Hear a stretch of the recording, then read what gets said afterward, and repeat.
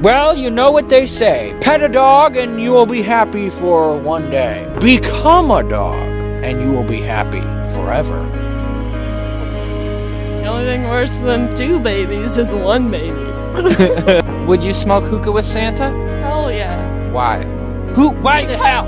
Because we're both over 18. Put corn where? Good job, team! Good job! We did it! We have done it! Just kidding. One more tip of how to live, dude.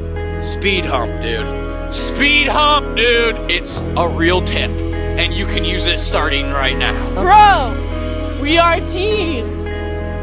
You mad? We're teens. Somebody brings a banana into a theater, they should get hit with a hammer. Punishment should fit the crime. You bring a banana into the theater, you get bopped with a hammer. You walk down the street with a banana, you are now suspect to search and seizure and possible destruction of your banana. I don't even put nougat on me, dude. If you want to do something great with your life, there's going to be a lot of moments when you want to quit. Recognize that the moments when you want to quit, those are the moments when everybody wants to quit. Those are the moments that make it hard to do what you're trying to do. Those are the moments where you need to keep going, because that's when everybody else is dropping out. That's when everybody else can't take it. Sometimes you don't even have to do much of anything when you feel like quitting. You just have to make sure you don't quit. Some days success just means not giving up.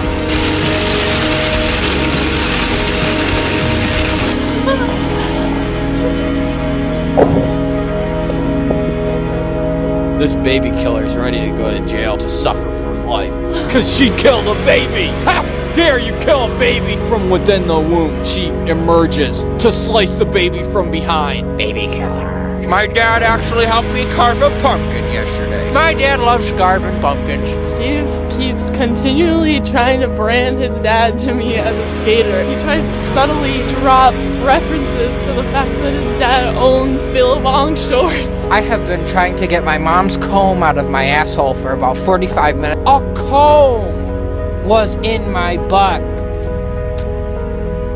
I promise you, put a staple gun in my hand and that cock is not going anywhere. You're a buck cherry analyst, is this correct? It's a family business. My dog owns 2 nooks. While I brush my teeth, I just quickly brand. You're not doing anything else. You're only using one hand. Just use the other hand to be branding. Well, it started off just like any old e-card business. Writing e-cards. Writing e-cards. If you'd like to keep these broadcasts coming, then please donate to PBS. I peed in every single one of these urinals. My nickname is Banana Haver. Wow. My poop is not soft. My poop is hard. My poop is about as hard as a coin. My poop is about as hard as a hockey stick. Teens everywhere have figured out a new way to get high. First, they get in the bed. Then, they poop and cry for 3 years. Gather round me, my children. Gather round me. Tell me that's not the most beautiful thing you've ever seen in your entire life.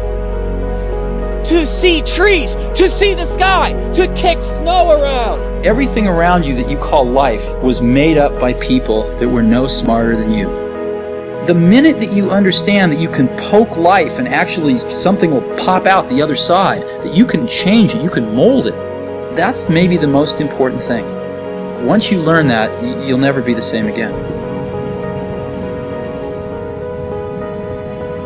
When I was in graduate school for poetry, a lot of the classes would really get me down because the other people's ideas of poetry, especially some of the teachers, really didn't fit with what I wanted to do with poetry. So when I would hear them talk about poetry and use that word poetry, and yet they were using it to mean something that I didn't really care about and I didn't believe in, that would make me question what path I was on. That would make me forget what I was really doing. What was very helpful to me more than anything was that I wrote a note to myself that I read every day. I would get out of the classes and I would feel frustrated with my teacher usually, and then I would get down to the subway and I would be waiting for my train and I would pull out this crinkled note from my pocket where I had written down exactly what I was trying to do with poetry and what exactly I was trying to do in my life. I believe that we need to recenter ourselves on who we want to be regularly. We need to bring ourselves back to the direction that we want to be facing, because there's a lot of things that'll come up in life that will distract you and tamper with your idea of what you're here to do.